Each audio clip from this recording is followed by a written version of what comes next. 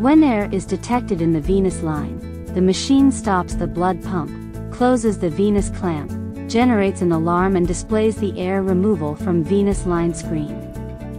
To automatically remove air from the venous line, close the blue clamp on the venous line below the filter. Press the Remove Air button. The machine decreases the pressure in the venous line to -50 mm of mercury. The machine opens the venous clamp and sucks the air out.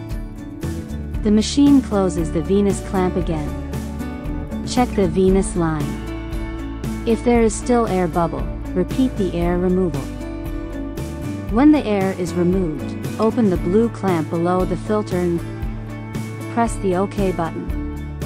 The machine resumes therapy when no air is detected in the venous line.